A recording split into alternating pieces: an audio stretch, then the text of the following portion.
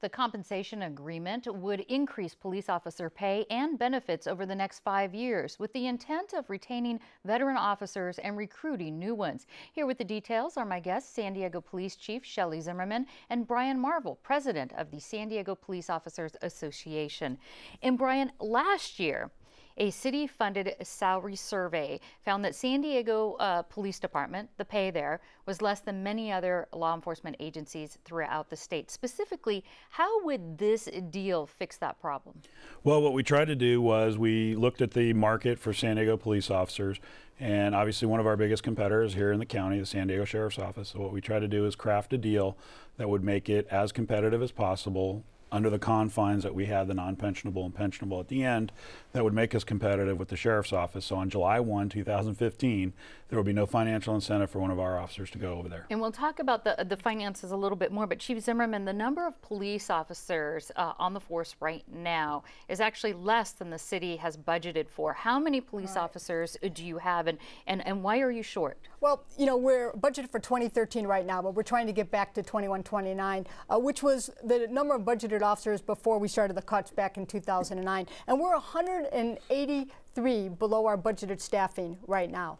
And so, you know, what happened last year, as an example, is that we were able to hire 160 officers, but 162 left for a variety of reasons, which included going to other law enforcement agencies. So that's why this is important. In talking about going to other agencies, because that's part of the salary issue that was brought up in the survey, how many, do you know how many police officers left because they went to other agencies? You know, if you take this fiscal year right now, and which started on July 1, we've had 16, a minimum, because you're not required to say why you've left our police department, but a minimum of 16 have said that they've left for other law enforcement agencies. 14 of the 16 had been local, and the majority going to the Sheriff's Department. Did they say because of salary, or they didn't say? Because of take-home pay. Yes, they did say, and it was because of the take-home pay, the total compensation. You know, a lot of the officers had told me that they didn't have to take their kids out of school, and all they did was change uniforms, and in many cases they were making more than $1,000 a month take-home pay.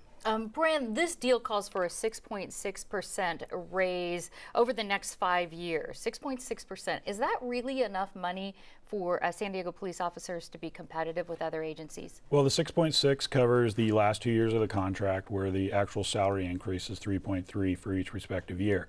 That is really what we're talking about. There are other financial incentives through health care, uniform allowance, and time off that actually in the first 3 years makes it financial for officers to get more take-home pay. So the $92 million contract, that's the cost of this contract. $62 million of that, I understand, is going to be what they say at, quote, new cost. So Brian, let me ask you this, what will that money be spent on? Well, that's part of the financial incentive during the first 3 years. It's non-pensionable to actually increase the amount of take-home pay that officers get.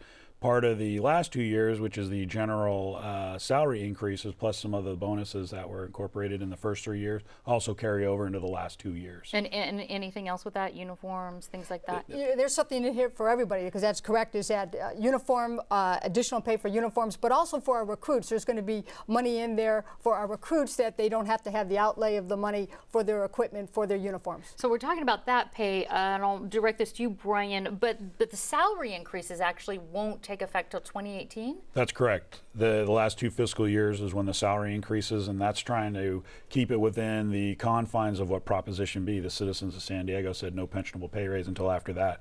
So that's when those will kick in. So within those 3 years, we found other ways and methods to actually increase take-home pay for the officers. And Chief Zimmerman, as you said, as Brian was saying, this police contract runs through July of this year, right? July of 2015.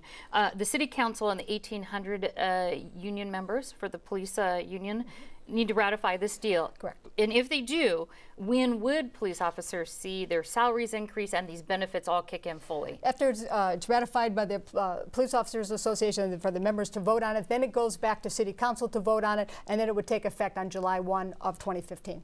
Okay, and Brian, how are the police officers you've spoken to, how are they reacting to this? We're getting, you know, overall we're getting a very good message from them. I think a lot of them are very supportive of this.